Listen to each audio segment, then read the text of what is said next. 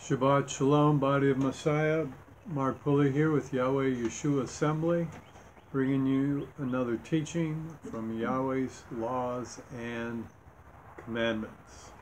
We pray your week was good, and so let's get started. I want to thank you for tuning in to our channel, to our ministry. We pray it's a blessing to you.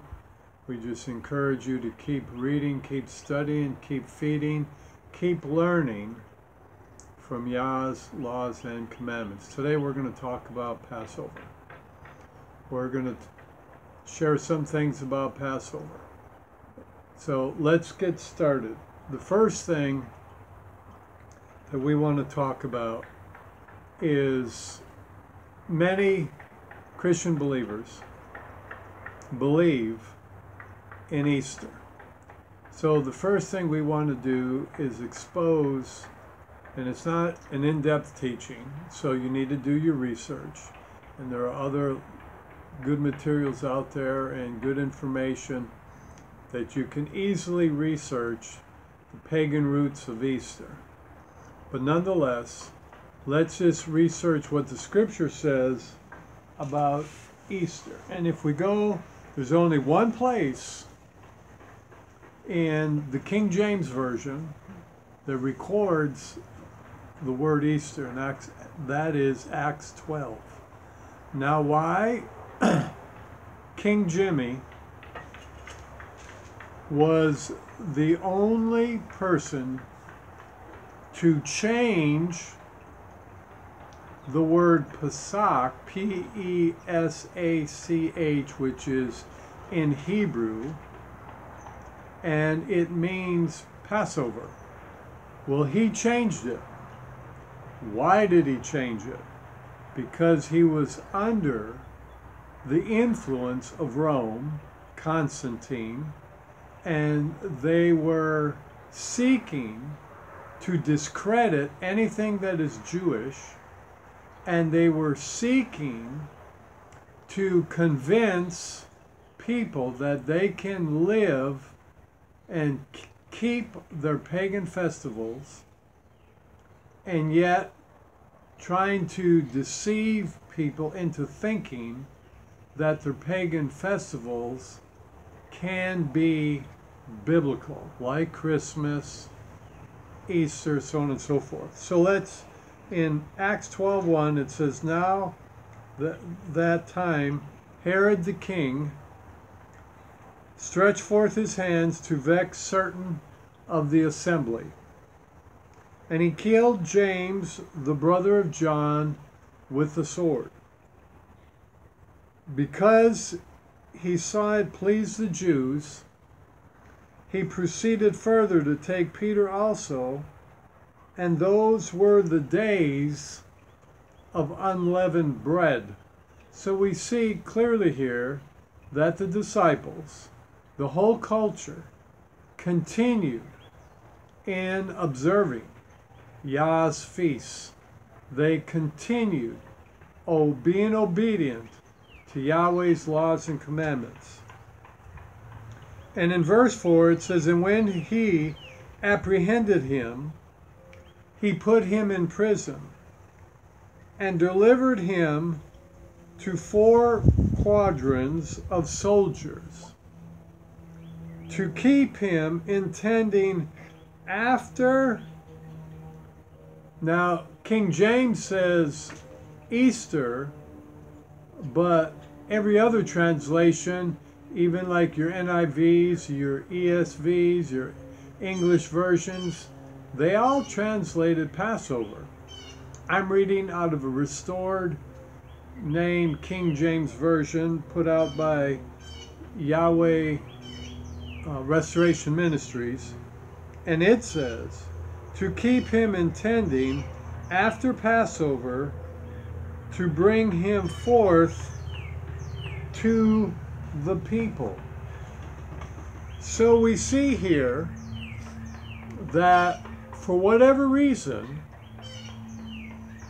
they translated and they changed what was in the original language from Passover to Easter. So it was not in the original language. So that means that is not what the writer of the book of Acts was communicating. He was describing Peter's taken captive, thrown in prison. He's describing the time of year it was, unleavened bread, and Passover, not Easter. Now, the word Easter comes from an Anglo-Saxon word, and it's E-O-S-T-R-E, estre. The name, that name, E-S-T-R-E,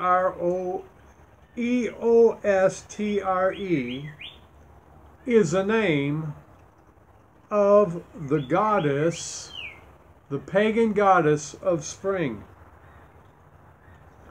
And now when you think of all the traditions that the West has accepted and participate in during the time of Easter, and they're not just things someone came up with to make things fun for kids, to give kids something fun to do. No, there are reasons that they do these things. So bunnies are the symbols of fertility, while eggs were seen as pagan symbols of death and life. If you were to research the word Easter, you'll find it only mentioned once, and that is in the King James Version of the scripture we read. So why would a community of people who say they believe the scriptures, who say they live according to the scriptures, who say they are word people, then make a doctrine, a holiday, out of something that was mistranslated and that represents paganism? And with every pagan holiday, sexual perversion was involved. So why would that be? Why would a community, an organization, people that say they believe in the Elohim of Abraham, Isaac, and Jacob, who never sanctioned the word Easter, who never celebrated anything to do with Easter unless they backslid and were in paganism, why would they say that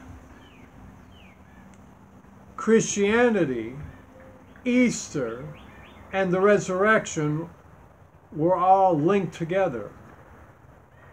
They had to have been deceived. And I don't say this being harsh or ugly.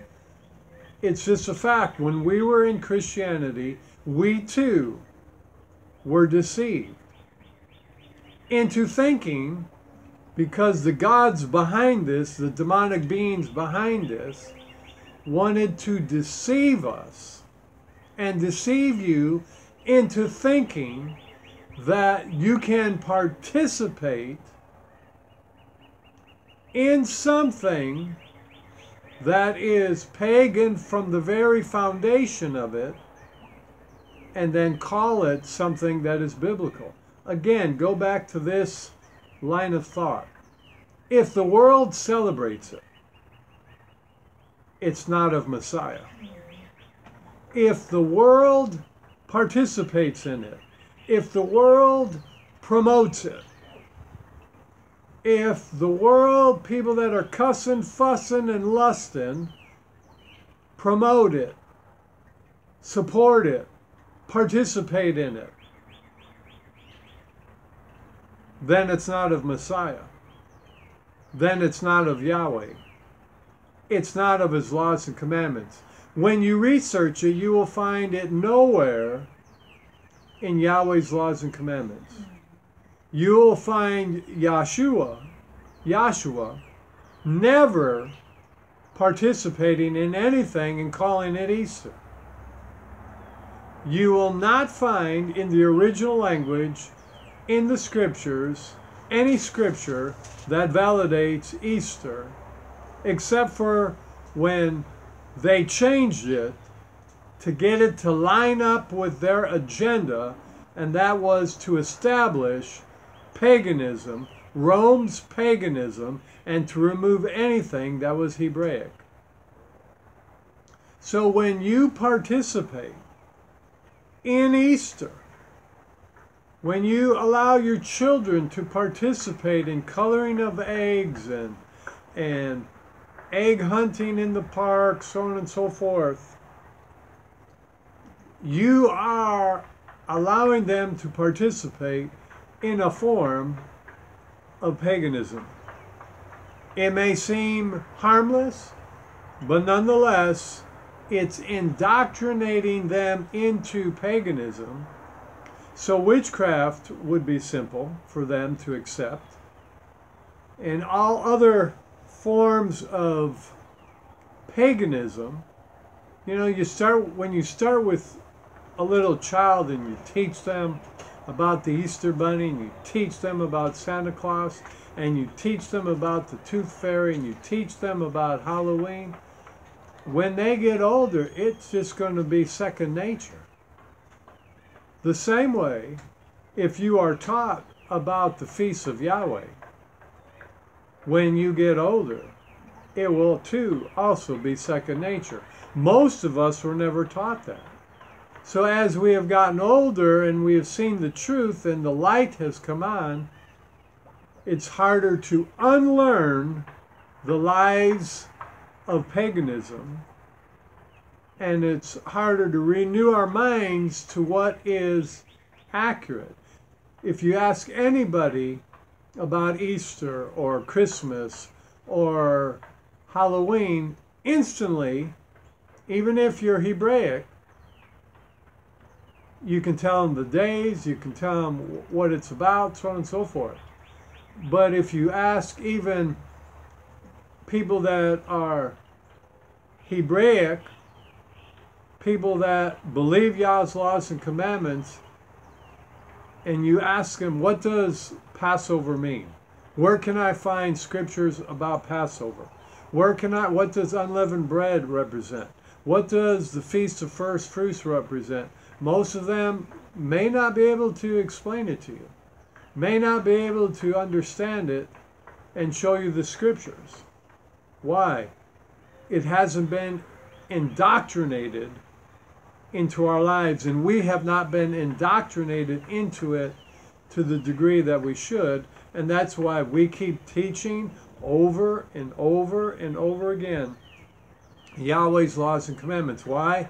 Paul said faith comes by hearing, and hearing by the word. The word that he was referring to then was the Torah, Yah's instructions. And Yah's instructions is to keep the Passover, not Easter. So understand this, that in the truth and in the Torah, there is no Easter. Easter is foreign. Now, if you choose to continue celebrating Easter, that's between you and the Creator. And you will have to deal with Him of why you rejected His Word, you rejected His laws and commandments, and you chose to believe like the children of Israel did in Mark 7, when they believed the traditions of the elders more than the commandments of Yahweh. And Yahshua said that His word would have no effect. Read it out. here's another thing. It's Passover, not Easter. We need to do your research on the word Easter, and you'll see it's another total pagan holiday that Catholicism and Christianity has deceived us, as they were deceived, into thinking that it represents something biblical. It's just another Constantine deception. Easter is just another Constantine deception. All right, now Passover to Hebrew believers, Passover to Hebrew believers is a declaration of independence from slavery. Is a declaration. You know how in America on July 4th, most people, we don't because we discovered what it's really about, but most people celebrate a declaration of independence? Well, Passover is the biblical declaration of your independence from slavery and from lawlessness, from the captivity of sin, fear, anxiety, sickness, disease, addictions, bondages, death, and eternal fire. Yahshua freed us with his Passover blood. Now, in one of the things you can research that actually if you turn to Exodus chapter 12 and verse number 6, this is when Yahweh was instituting the feast of Passover, and we know that the feast of Passover and all the other feasts are eternal, are forever. We also know that we are to celebrate them as a memorial from generation to generation. All right? If you read Exodus 12, you'll see that. Now in verse 6, and it says, "And you shall keep it up until the 14th day of the same month, and the whole assembly of the congregation of Israel shall kill it in the evening." Now, it's referring to the Passover Lamb. So, the Passover Lamb, not Yahshua, but the physical Passover Lamb that they did in Exodus 12 that represented Yahshua, they were to kill it on the evening of the 14th, which is between 3 and 5 o'clock, and at sundown on the 14th starts the feast of Passover. Now, if you do your research, you will see that Yahshua was crucified on the 14th. Let's see if I can find that scripture real quick. Well, for time's sake, that when Yahshua was crucified at 3 p.m. on Passover, it was the same time that they were crucifying the physical in the temple, that they were slaughtering the Passover lamb. The Jews that were anti-Yahshua were in the temple sacrificing the physical four-legged Passover lamb at the same time that Yahshua was being crucified to the tree. See, this is what I mean by, you talk to me about faith, you talk to me about healing, because I've been indoctrinated in it for 40 plus years. Those scriptures just roll out of me. But when we talk about things like the feasts and things, I have to really concentrate on those scriptures. And forgive me, but I'll put it in the description box below of the scripture in the Gospels that refer to and specify that Yahshua was being killed at the same time, was being crucified at the same time the four-legged Passover lamb was being sacrificed to Yahweh. And so to me, that is awesome. Again, research it for yourself. Something I did every day this week. I read in Matthew, Mark, Luke, and John their versions of what took place on Passover and leading up to the crucifixion and to the resurrection, the Feast of First Fruits. And I just went over each version and read it slowly and wrote notes. In my Bible app, I can write notes, you know, to help me remember things and to connect other things. But nonetheless, Yahshua freed us from the captivity of lawlessness when he was crucified. He freed us from the captivity of the effects of every curse. Christ or Messiah has redeemed us from the curse of the law, being made a curse for us so that the blessing of Abraham might come on the Gentiles through Messiah. Now, that scripture in Galatians 3:13 says we have been redeemed from the effects of the curse. It implies nothing. It says nothing about we've been redeemed from needing to follow and obey Yahweh's laws and commandments. It just says we've been redeemed from the effects of the curse. It does not eliminate the necessity for you to learn about Yah's laws and commandments and for you to have a heart's desire to obey his laws and commandments, which includes obeying all his feasts.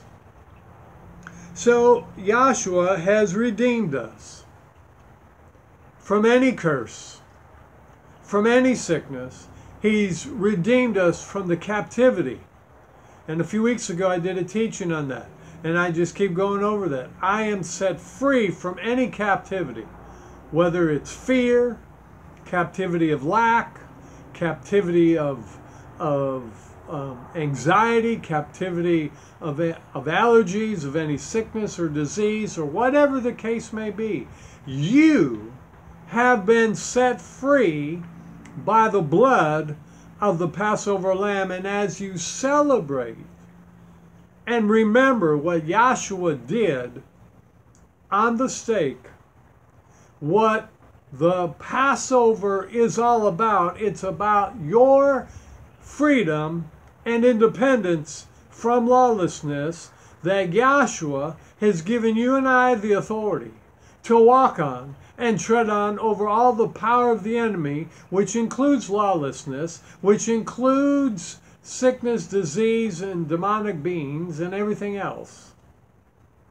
And that nothing shall by any means harm us. We have been given by Yahshua, and the purpose of celebrating the Passover is to celebrate our freedom and our independence from lawlessness, that the devil can make you break the law, the devil can make you sin, the devil can make you do anything you do not want to yield to or to do. You know, I remember that Flip Wilson, the devil made me do it. It was funny, but it was deceptive. It is deceptive. You do not have to yield to the temptation of the flesh. You do not have to yield to any temptation of the evil one and of any lawlessness. You have been given power through the power of Yahshua's Spirit to walk in victory, to resist the devil, to keep submitting to Yah's laws and commandments, and they will flee from you. So Passover is not about Easter. It's not about a fertility goddess. Passover is not Easter, and Easter is not Passover.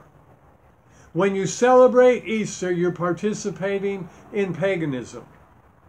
When you celebrate Passover, you are participating in obeying Yahweh's laws and commandments. You are participating in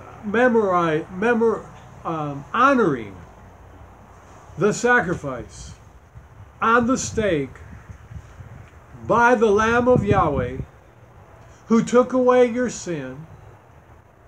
You are participating in worshiping the Creator. You are participating in everything that Yah is about. So hallelujah.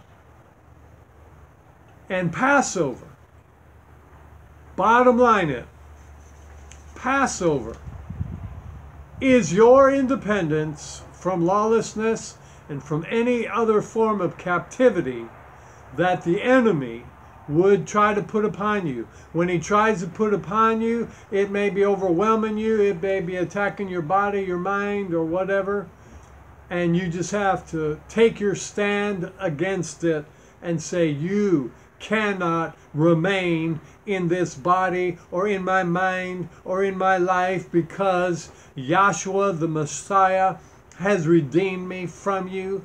He was made a curse so that I could be set free by his blood. And I decree and I declare his laws and commandments, and his laws and commandments say, I am set free by the blood of the Messiah.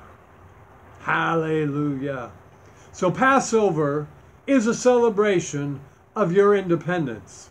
It is also a celebration of the new birth, of having a fresh birth in Yeshua's name, that he has written his laws and commandments upon your heart.